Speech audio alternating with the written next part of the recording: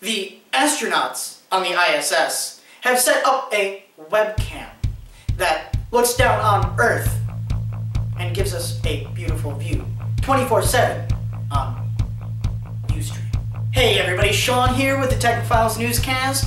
Kicking off the newscast, scientists have created the first ever alien DNA. DNA is made up of 4 base pairs, A, T, C, and G. A is always paired with T, C always with G. And these 4 base pairs make up all of our genes, which are the instructions for protein production. From there, organisms are created via the wonderful mechanisms of biology. Scientists created a new base pair, X and Y, and inserted it into an E. coli.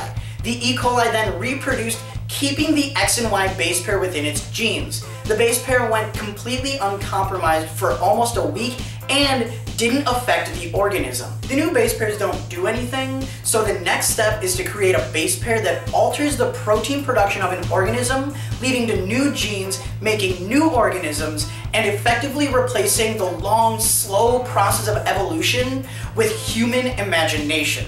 This is really exciting because this means that we could create organisms for specific purposes. We may even be able to create wholly unique organisms that can do anything we want.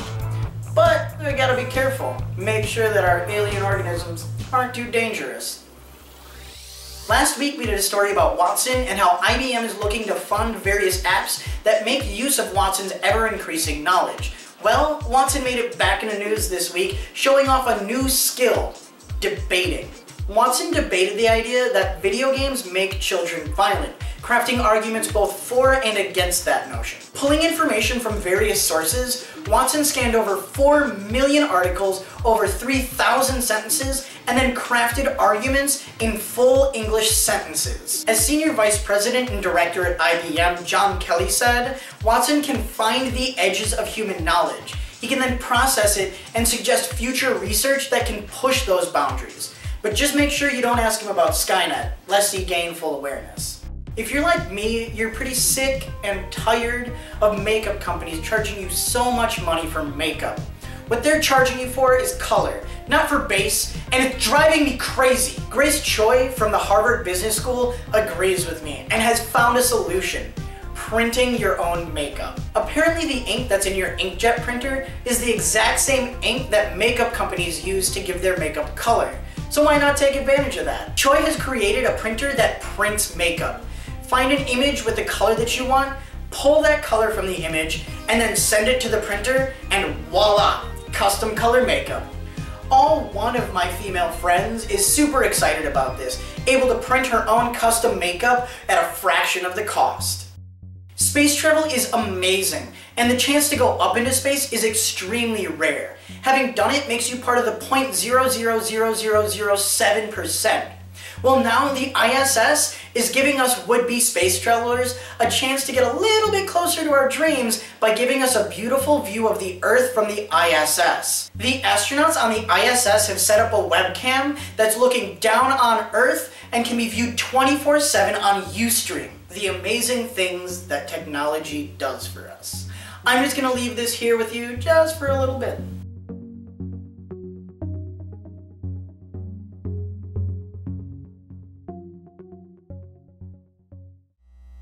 Besides lightsabers, one of the coolest technologies in Star Wars were deflector shields, a shield made of energy that deflected energy. Well, some students from the University of Leicester have proven that it's possible, with a few caveats. The shield would use massive amounts of energy. Basically what you need is a gigantic magnet that's powerful enough to hold plasma in a bubble-like structure over your house.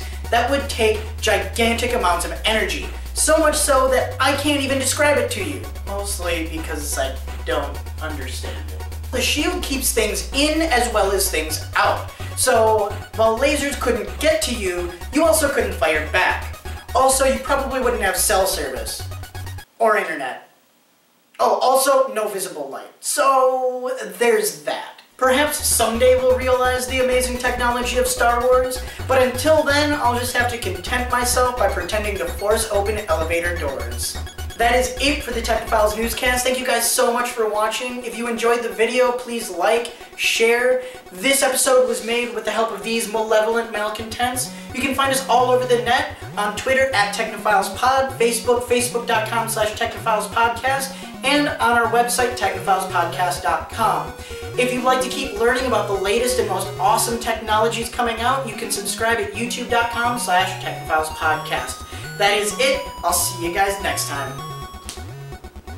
Alright, alien organisms, this is what I'm thinking. We'll take a lizard. We could make dragon.